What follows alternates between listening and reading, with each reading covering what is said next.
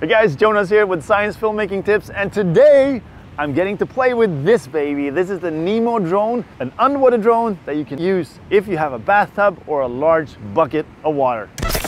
Let me explain this more in a little bit. And my other clickbait is Rob in pink underwear with flamingos coming up. But first, let's just back up a little. Okay, so I actually chickened out and decided it was better to figure this out in a pool before taking it to the beach. But hopefully by the end of this video, you don't have to arrange a close down of the whole local gym pool so that you can test your new fun production toy out. So let's talk about what we have here. This is a pretty awesome piece of equipment. I was close to calling it a toy, but even though you feel like a kid driving it, don't be fooled. The specs and opportunities here are pretty sweet.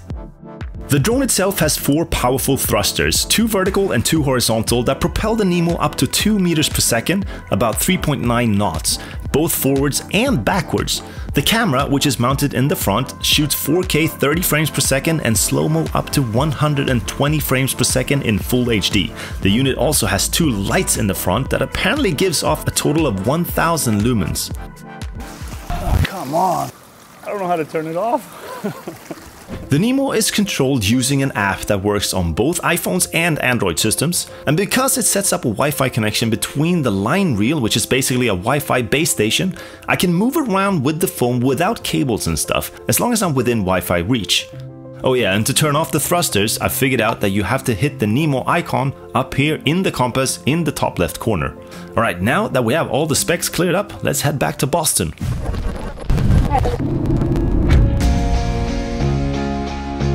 Rob and I are actually headed to Cape Cod, which is just outside of Boston, to do some preliminary shooting for a project together with the New England Aquarium and their work to protect threatened and injured sea turtles. So testing it out in the pool is obviously a little bit cheating, I gotta say, because we want to take this out for a real test spin.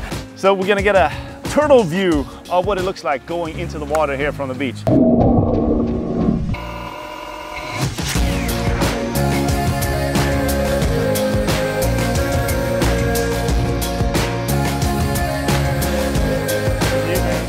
I did promise you Rob in pink flamingo underwear, didn't I? Reasons for doing this is that for the Nemo to dive, it needs some help to get the air pockets inside of the Nemo drone filled up with water. In the waves, this is a bit difficult, so we had to take turns going out to push it down. Alright, so it's time for me to explain what I started out with. I said you can only use it if you have a bathtub or a large bucket of water. And that is true in the way that you have to sink this in water in order to offload all of the footage that you have shot, or else the battery will overheat and you won't be able to get the footage that you just shot. The storage that records the data is enclosed somewhere in the drone and can't be pulled out to dump the footage. The good thing here is that we can't accidentally eject the card and drop it in the water. But we do have to modify the workflow slightly to offload the clips using the Wi-Fi signal to a phone or a computer. This is such a fun piece of equipment, and I can find so many ways that this is going to help us in our filmmaking. You'd think that, you know, as a scuba diver, we'd just be able to jump in and shoot stuff in the water. But the thing is, even as a scuba diver, I see so many uses for this underwater drone. First of all, if you set up scuba gear, it actually takes a lot of time, a lot of effort, and then you probably get between 45 minutes to an hour of dive time. With this thing, 3 hours of battery life on one charge. You can just throw it in. You can scout locations before you actually jump in. With that said, the camera on this thing in itself will shoot good enough quality video that we can use, so you don't even have to jump in the water. And there's also many times when you can get in the water, for example, shooting stuff like under ice, that kind of stuff. This thing is okay in cold water.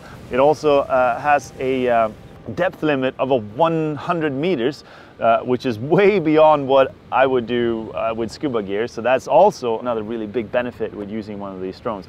One of the coolest things I think with this thing is now I can introduce a whole lot more people to the underwater world. I can basically send this in and have big presentations on the shoreline while introducing students, the public, my own kids to the underwater world, which is going to be really, really fun. I see that as a huge benefit as an educator to be able to use one of these tools. This is something that I've really wanted to play with for a long time. I haven't had a whole lot of experience with underwater drones, but Rob was shooting a lot with this type of technology during his years with Secrets of the Underground. So I probably used 5 or 6 different drones from the work that we did with Secrets of the Underground. And I mean, that whole show was about discovering things that were underwater or in caves or in places that were underground. And so we used a lot of remotely operated vehicles, both on land but underwater too. And this is by far the easiest drone that I have ever used for 2 reasons. One, this cable is way easier than the other cables. The other cables we have are on these ginormous spools and they get tangled instantly. It goes forwards and backwards, which is handy. I definitely got one of the drones stuck in a cave and we lost it.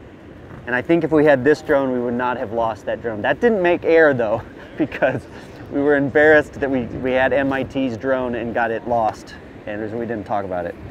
I mean, the other thing that's fantastic is, for the show, we had to rent for thousands of dollars these different drones from specialists, whereas this drone for what, is it $1,800 or something? We could have bought this for the show and had it for all the exploring that we were doing. I mean, this is revolutionary, and I think for the purposes that I have used drones for, this is a must-have. Hope you enjoyed that. Just as a disclaimer, we're not actually getting paid to do this video, but we did get sent the drone so that we could test it out for free. And I think it's gonna add a really fun piece to our turtle story. Thanks everyone for watching, and especially a big thank you to all of our Patreon supporters for supporting the work that we do. All right, see you in another video.